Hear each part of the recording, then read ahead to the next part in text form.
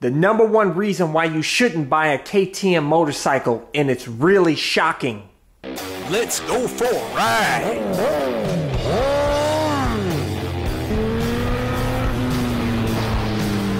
You are watching CycleCruza's all-in-one motorcycle channel. Subscribe today.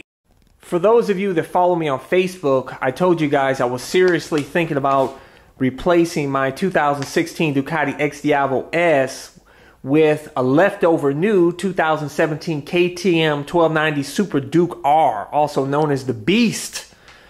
I know some of you may be thinking, CycleCruza, why would you want to sell this beautiful XDiavel S when you love it so? You talk about rave about the power and how fun it is.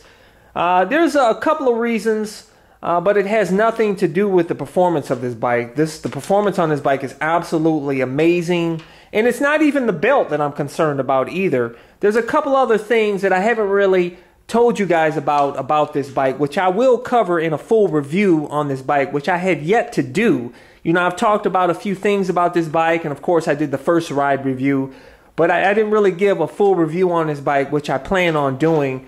But I'll tell you guys, even if I get the KTM 1290 Super Duke R, I may keep this bike around for a little bit to compare both of those bikes, because this bike is kind of comparable to the Super Duke R, to be honest with you, even though this is a muscle cruiser.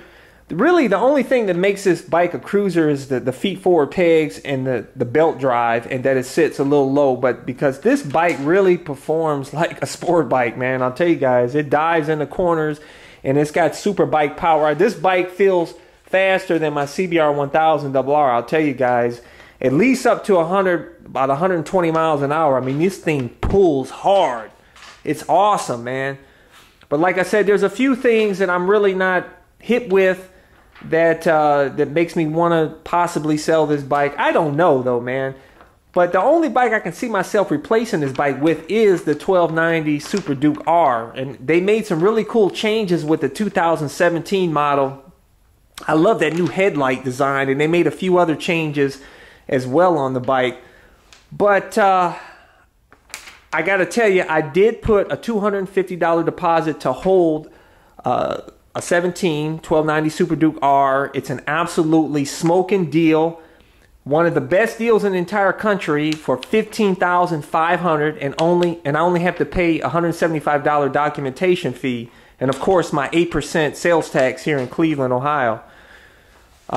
So it's gonna run me, I think, out the door like $16,900, I think, or something like that. It's a great deal, but there's one big problem, guys, and it's a huge but.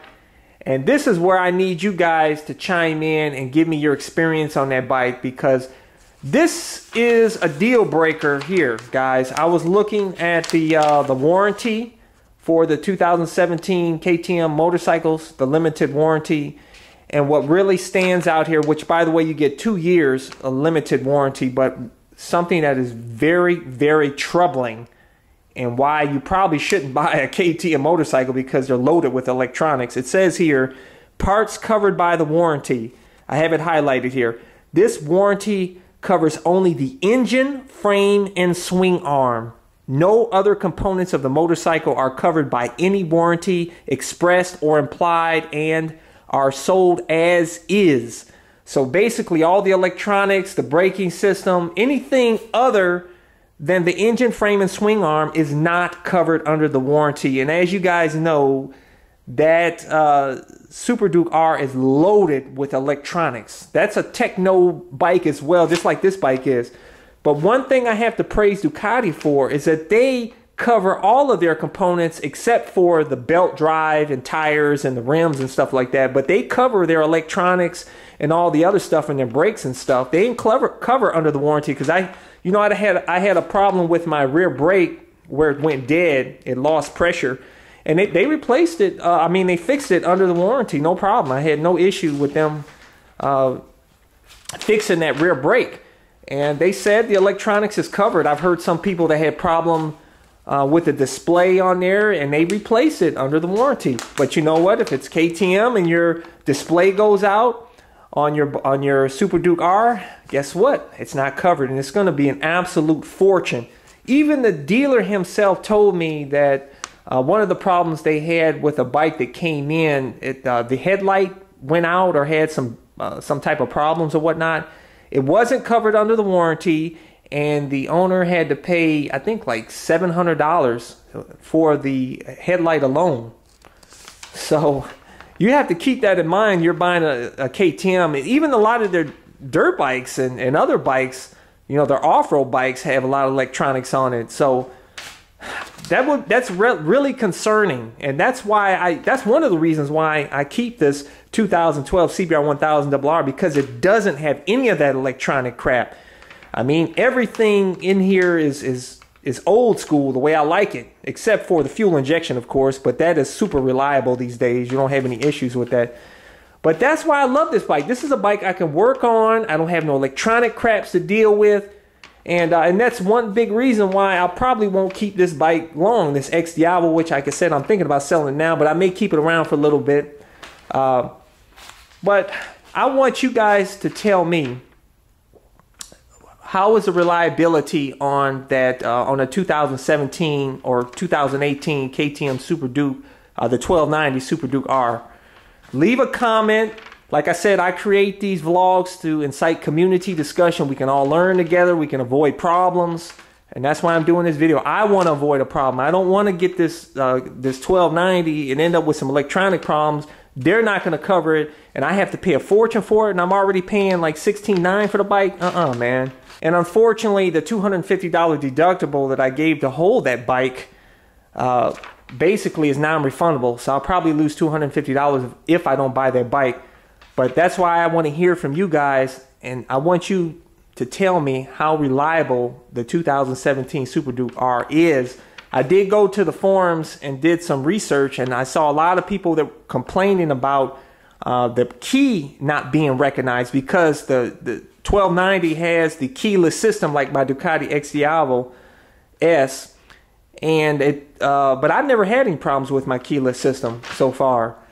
But a lot of people on there were saying that sometimes it says the key is out of range, and they've replaced the battery and everything, the key fob and everything, and they still had problems. And of course, that's not covered under the warranty, guys. And so you're shit out of luck if you keep having problems with that. So that's why I'm very concerned about buying a KTM, man. Seriously. But I don't know. I'll let you guys know coming up. And also, I'll let you guys, I'm going to do a moto vlog. I have a bunch of moto vlogs coming up, and I'll give you an update on the beta, on my decision on whether I should get the Beta 300RR or what other bike I might get in its place. So look forward to those moto vlogs. Just like I said, I'm keeping you updated here. But stay tuned. I did get plates for my fold-up trailer here, so I'm set to go.